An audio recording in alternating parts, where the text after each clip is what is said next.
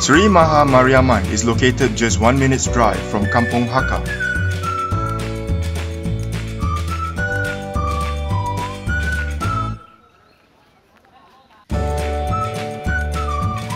When we arrived, we were told to take off our shoes and place them to the side of the entrance.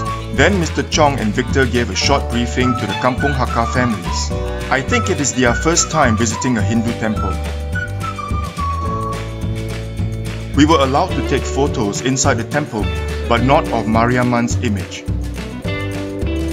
When we entered, the temple priest gave us a blessing with holy ash which we put on our foreheads.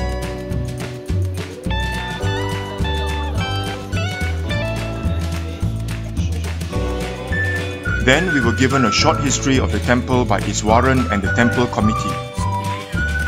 Originally, the temple was located at the Klinik Kesihatan Mantin, next to the JKR quarters. A few years ago, the local council destroyed their temple. Then, they found the present plot of land and moved all the deities over.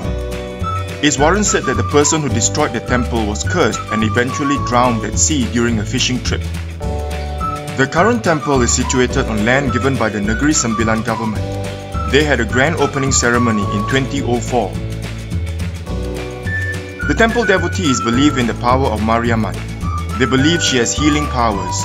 According to Iswaran, Mariamman is actually Kuan Yin, the goddess of mercy. At the end of the year, they will repaint the temple and plan to have a big celebration in 2015.